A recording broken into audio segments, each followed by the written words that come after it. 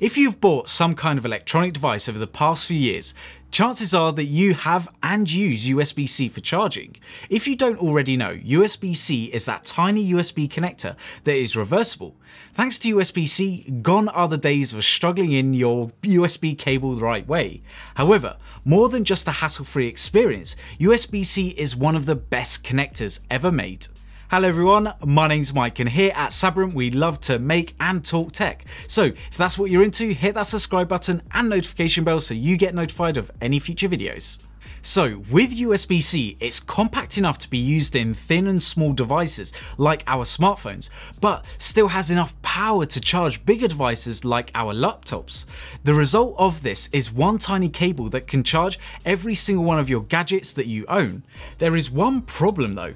Bigger devices need much more power to charge their bigger batteries compared to the smaller devices like our smartphones. So how do you use the same cable to charge both of those devices? Enter USB-C PD.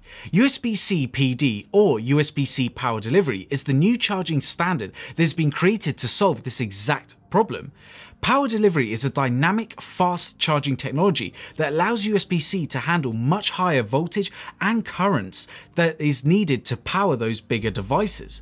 But much better than that, power delivery prevents this increased power from frying your smaller devices by communicating with the device to know how much it needs and then supplying that exact amount of power. So with this, a 100 watt PD charger can charge a phone that only requires 20 watts of power without frying your smartphone.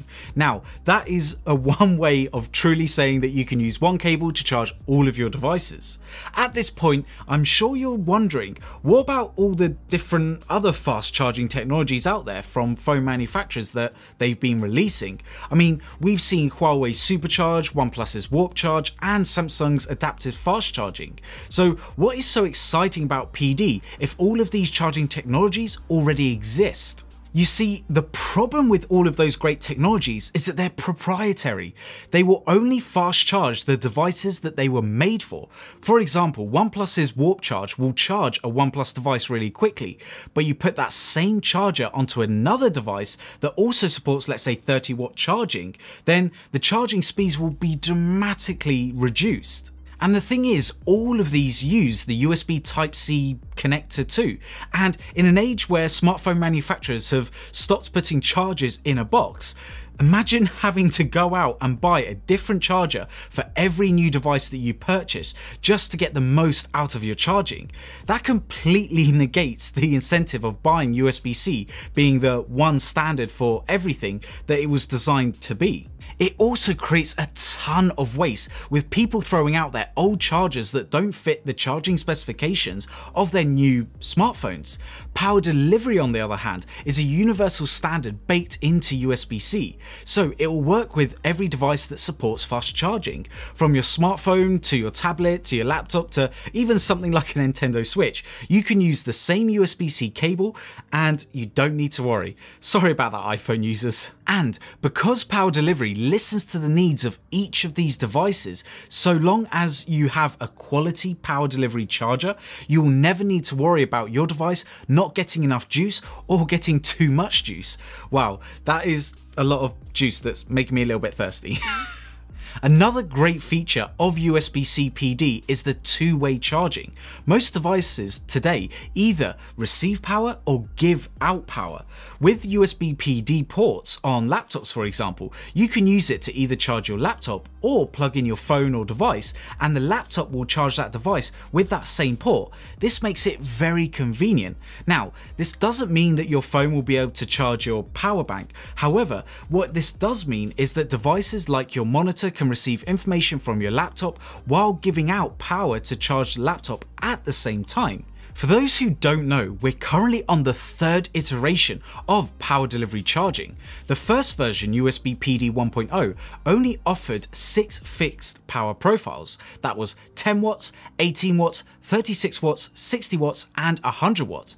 However, as you can tell, this isn't quite flexible enough for the needs of all of the devices that potentially this would be compatible for. For example, if you had a battery capable of 15 watt charging, then using this standard, you would only get 10 watts of charging because the 18 watts would be far too much for that device to handle. This might not seem like a big reduction until you're in a pinch and you need your phone to charge as quickly as possible and you're not utilizing the maximum capabilities that that charging standard can offer. So with Power Delivery 2.0 and 3.0, these fixed profiles were abandoned to allow for more charging flexibility.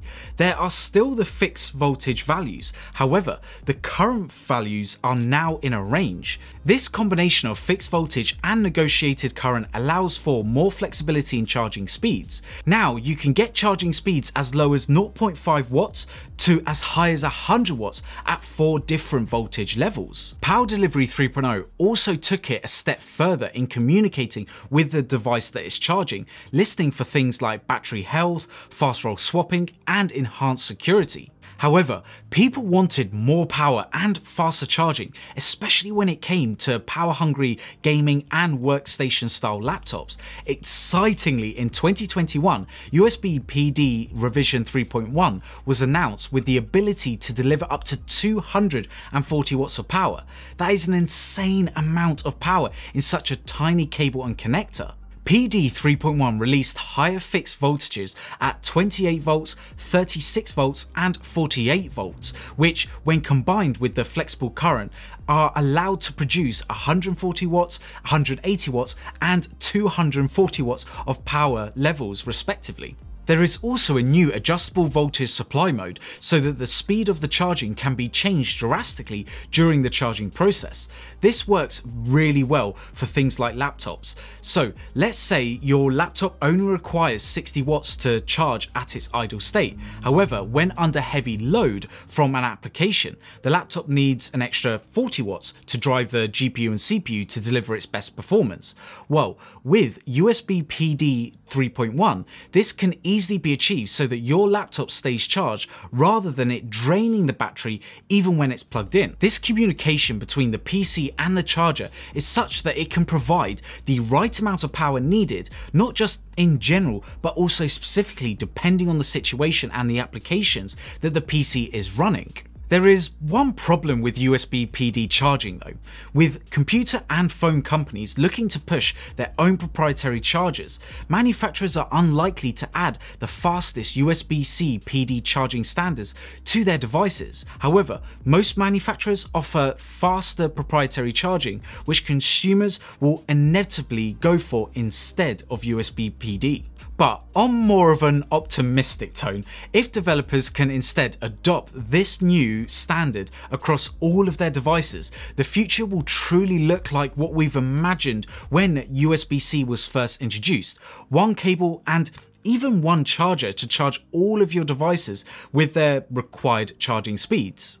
But that's it for today. If you've enjoyed today's video, then make sure to hit that like button, and if you're new here, click that subscribe button and notification bell so you stay updated with any of our future videos. Anyway, thanks for watching and I'll see you in the next video. Bye.